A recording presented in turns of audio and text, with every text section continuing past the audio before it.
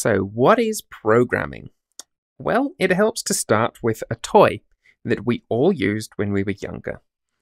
And as I draw it, you might start to understand what I'm drawing, even though my drawing is not that great. I, of course, am drawing Lego blocks. Now, Lego blocks, you could put them together, you could stack them up, and you could make lots of things with them. So I could take all of those blocks and I could make some kind of house, if I so wished. So in essence, Lego is taking various components, sticking them together, and then making something from it. And you'll be pleased to know that's exactly what programming is. Programming is taking little blocks of code and then arranging them somehow, or however we please, into a piece of software. Now, the software can be on your computer, your Mac, a mobile phone. It doesn't matter, on the web, on a server, any of those.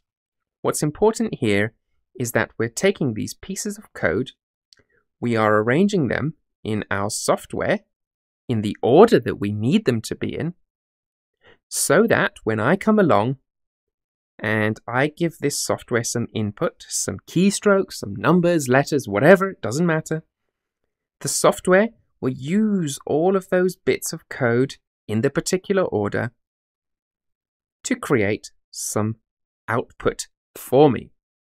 So in a nutshell, that is what is programming.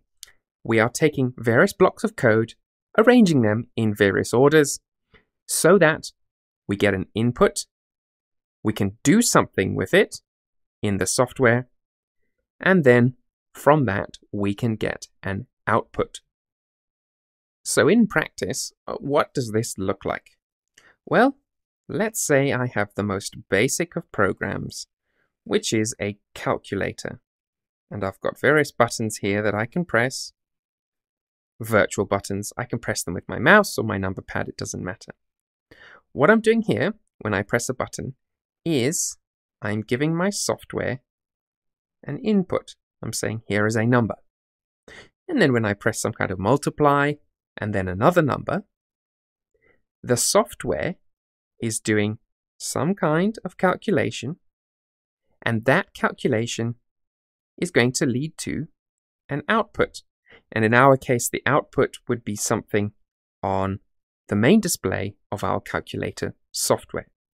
So that's just a very basic example of exactly what programming is and how it works in software.